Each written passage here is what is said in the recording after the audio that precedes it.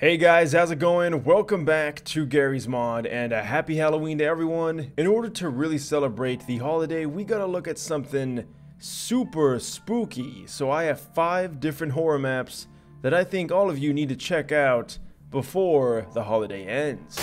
And the first map we're gonna take a look at today is called Break-In. So in this map, you wake up, your parents have left to do things in which no one really knows what, but you have chores to do, and you need to get downstairs and start cleaning. Now, you have certain deeds you have to do on the fridge, and you'll find that you have to clean the bathroom, the kitchen, pick up things in your bedroom, and of course, do the laundry. Now, the thing I like about this map is you actually do have to go and do these things. You have to pick up things, put them in other things. You actually have to pick up a sponge to clean things. It's really cool. It's honestly really interactive, and I like the perspective from the child's point of view. However, this is a horror map, not a chore map. And you'll notice that after doing a few chores, things start to get a little weird. You might even hear a knock on the door. And don't let the stranger in, of course. But you'll also find that after doing all of these chores, he'll make his way in regardless if you want him to or not.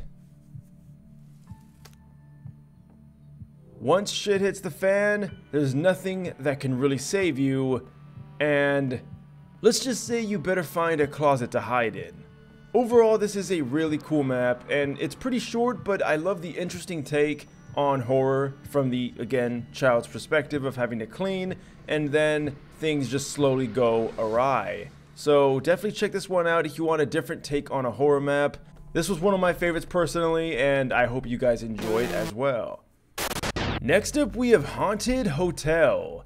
This map will find you in, well, a hotel. You'll come out and you'll realize something is off.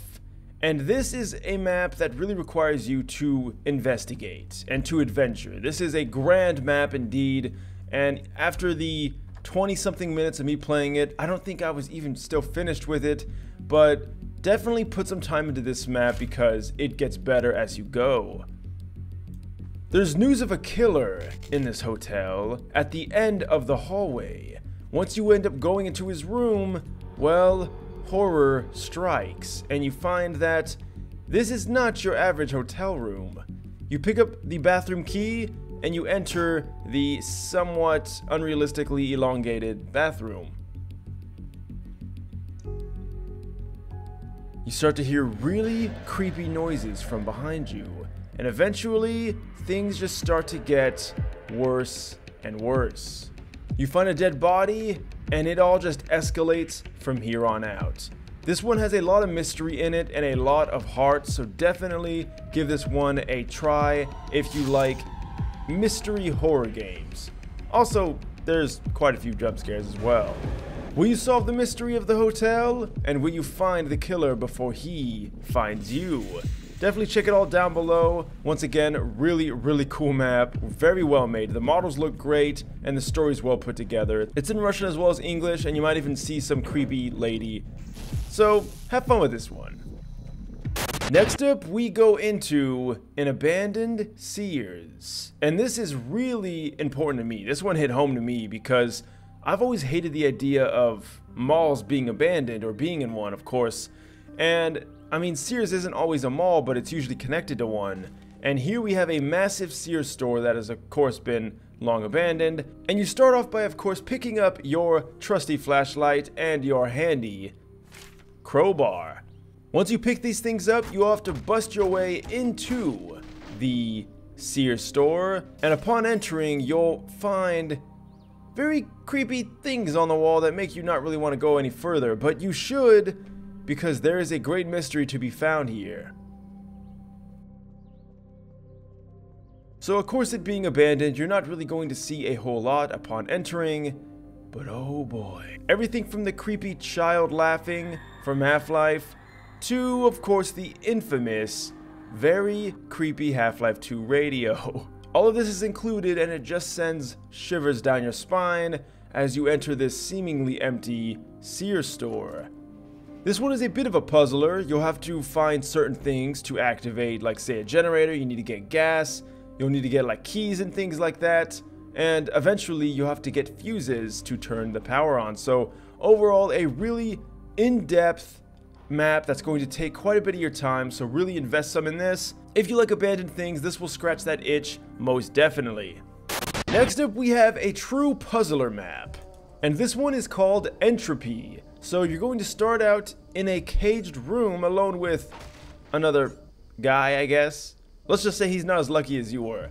But you'll see headcrabs on the other side, and you need to get over there somehow. So using your wits, you'll have to use the props and of course the items that they give you to find a way through the map.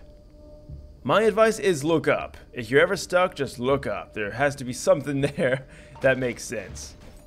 Utilizing things like explosive barrels or batteries to ignite flames, you'll eventually find your way through to the end of the map. And I gotta say, I really did enjoy this map. There's even a respawn mechanic, so if you do eventually die, you can just come back to where you were and not have to start the whole thing over again. So genius idea. You will have to have Half-Life 2 Episode 2 installed to see everything. There's a few minor jump scares here and there, but nothing too crazy. Overall, it's a really enjoyable map. Some of the puzzles are really elaborate, like having to use this conveyor system to ignite this barrel just before it goes into the barnacle, and then you can finally get it through to the end and blow up the door. It seems the puzzles only get more and more complex the further you go, so once again, if you like to jog your mind with great puzzles, this is the map for you. And of course, we gotta end it off with the final map, and oh boy, is this a silly one. You start out in a cabin with some very strange music playing. I couldn't really make out what it was all about, but once you do eventually leave the cabin and head towards the back, you'll start to see things get a little weird. Yes, that's the Among Us guy. Also, someone dumped a log. Eventually going out, you'll see something fall and what the hell was that? Well, that is the primary antagonist of this map, and he'll be following you around throughout this strange map.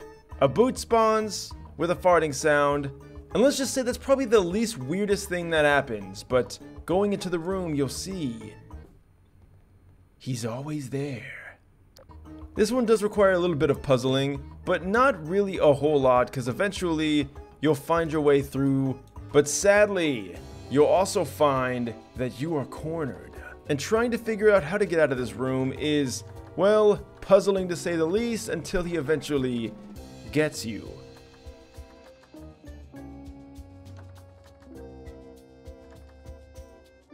You'll see him in a room staring at you. So the primary goal, of course, is to escape from this creature because he is trying to harm you. And yeah, the weird things that happen, I don't even really know what this map is, guys. This map is weird as hell. But really give this one some attention. Honestly, I spent more time than I thought I would on this, but it's just, it grabs you. There's always an event happening right around the corner. So if you like goofy maps, I had to include a goofy horror map in this one, so let me know what you think. And that is 5 maps that you need to check out for Halloween. So I hope you guys have a fantastic Halloween. Sorry it's been like 4 days since I've done a video, but I'll be doing more in November, so get ready. Thank you guys once again. Leave a like and subscribe for more videos like this. All the links to all the maps are down below. And leave a comment, let me know what you thought and what you want to see in the next one. As always, thanks for watching and farewell.